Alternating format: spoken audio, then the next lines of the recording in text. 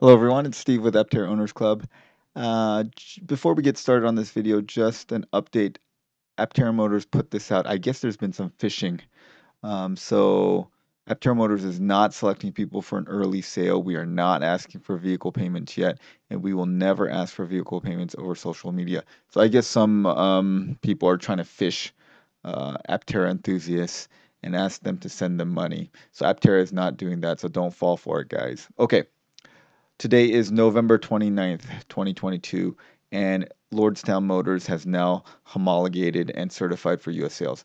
And I was today years old when I found out what homologated means. Homologated just means that they have now approval, and they have gotten approval from the United States to sell the vehicle in the United States.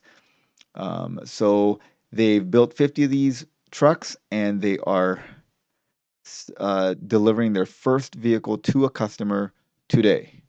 They're on their way. Just as a reminder, Lordstown Motor, which is NASDAQ ticker symbol RIDE, raised $1.1 billion. So they have burned through $1.1 billion to make it to this point. That's just putting into context.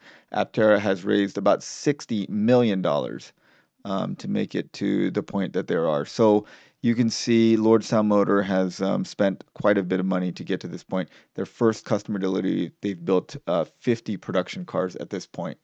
Okay, so a little background about Lordstown Motor.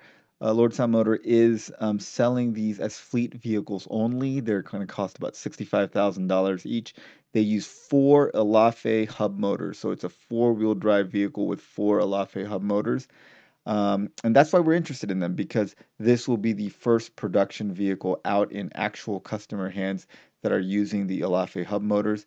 And we are going to get some real world information about how durable and how reliable they are out in the real world. Now, Elaphe has done quite a bit of testing in-house, and they've torture tested their motors by freezing them, dunking them in mud and salt water, all kinds of stuff. And by all measures, they seem to be very reliable and doing very well. But you know, nothing beats actual real world testing. Um, so now we're finally going to get that kind of information, and we are going to find out if they run into any problems that was not expected and did not come out in the actual testing by Lordstown Motor and by Elaphe. Now I'm hoping that they do quite well. I don't know really what the value proposition of Lordstown's trucks are, honestly, because if you're a fleet manager, I'm not sure why you would go with an untested company with a more expensive product than with an established company like GM or Ford, knowing that you are going to get service and you won't get orphaned.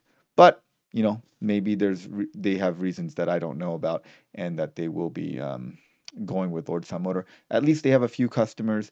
They're planning on delivering 50 this year and 450 next year, and hopefully they succeed. They bought this GM plant in Lordstown that used to put out 300,000 Chevy Cruzes a year. Now Foxconn is running it and building these Lordstown endurance trucks for them. And I heard that they're gonna build the Pear by Fisher at that plant as well. Okay, well, I think that's very exciting news for Lordstown Motor, and in a way, exciting news for us, because we're gonna get some good information about the Elaphe hub motors, um, uh, and see how that they do in the real world. Okay, well, thanks for watching, guys. Thanks as always to our supporting members. Have a great day, everyone.